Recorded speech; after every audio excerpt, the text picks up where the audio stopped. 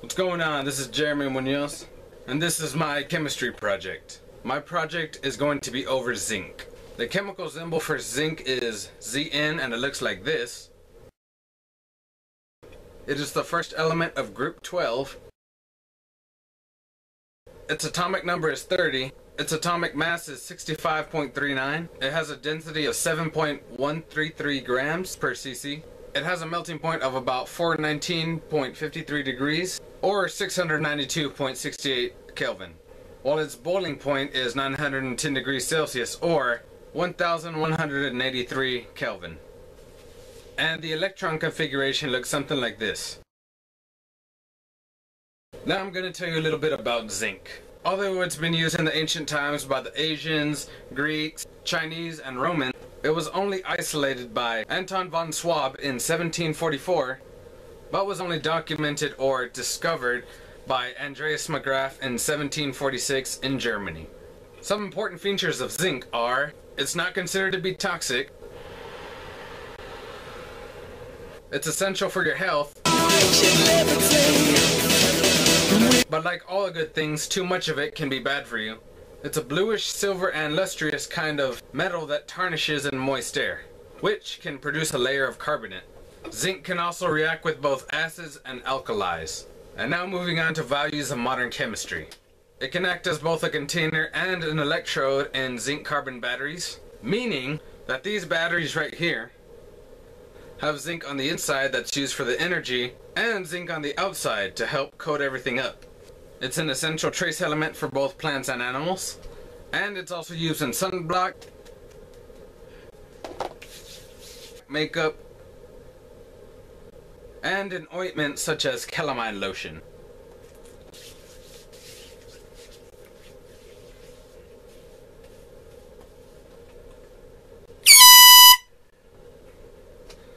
Now moving on to some advancements in modern chemistry.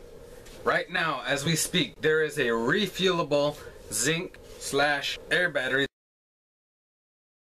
that is being developed at Lawrence Livermore National Laboratory. It has the capability to be used in forklifts, delivery vans, and possibly even the modern vehicle.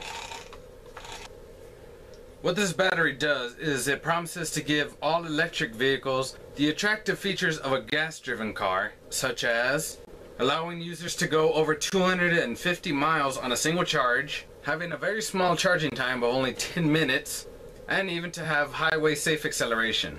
Inventor John Cooper, as you can see right here, also hopes to allow users to be able to refuel while on the road, only if needed to, of course. This battery isn't meant for all vehicles, it's only meant for electric cars, but in the future, if this battery succeeds, there really won't be much of a difference between electric and gas, just the conservative part. Now on to some modern and important uses of zinc. It's used to make nickel, silver, and alloys, and these alloys can be used for die casting in car industry. They can be used to make vitamins, and if they combine with copper, they can make brass. This element can also be used in the rubber industry, concrete manufacturing, and it can be used in paint. And now I have a wonderful fun fact to share with you. Zinc can actually help your body develop properly and to help it grow as well. For example, it can boost your immune system, it can treat your acne, heals wounds, provides you with proper sense and smell, and it makes your proteins and DNA. So in conclusion, zinc is actually a really important element. It can do all sorts of things like I've just shown you in this presentation. We would still have zinc even if no one had discovered it. But the discovery has actually opened a lot of new doors for the chemistry world, and I hope to work with this awesome element one day. Thank you for watching my chemistry project. Here are my sources. And now I'm going to turn it over to Jeremy Munoz for the experiment. Go ahead. Thank you, Jeremy. You're welcome, Jeremy. And now I'm going to show you the experiment that I did in chemistry. Good thing I didn't blow anything up.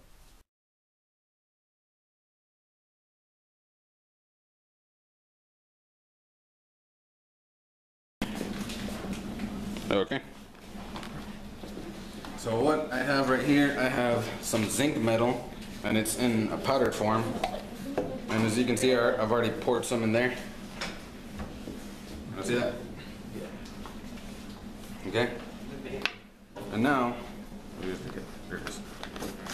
in this other bowl right here, I have some iodine, and these are iodine crystals. And I'm gonna just pour a little bit more in there so I can get some more crushed up part. There we go. Okay. So now what I must do, I must break these up.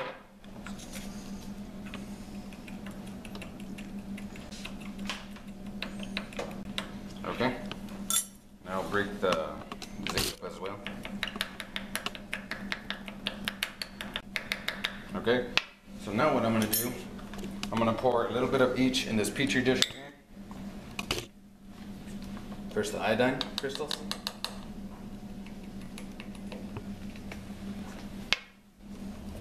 And then for the zinc.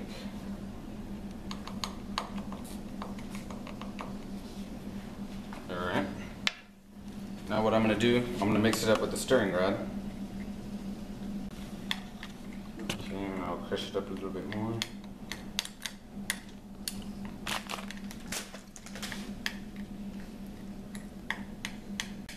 Should be good enough. Alright, so now what I have to do, I have to pour some water in there. So I'm going to go over here and get some water from this faucet right here. Okay. So now, here goes the experiment, and you might want to stand back a little bit. Just make sure it won't. Okay? And let's see if I mixed it right. All I need is just one drop.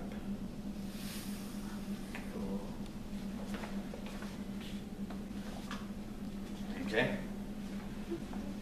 So let's try this one more time, and then I'll explain to y'all what's going on.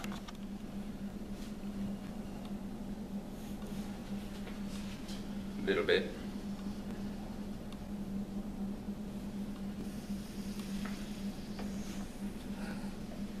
So what's going on here is there is heat being generated by this exothermic reaction, and it causes the iodine to create that pretty purple thing, cloud that you just saw. Video. I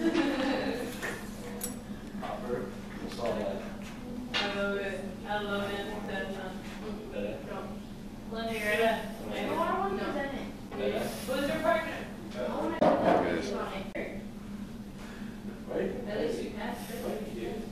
Don't smell the smoke. What is your silver Linda? Six matter? Oh. That purple flame. At 11 o'clock. Or no? Wow. No, I have one in my car. Where you have your weed? I have 1,000 something for the grinder.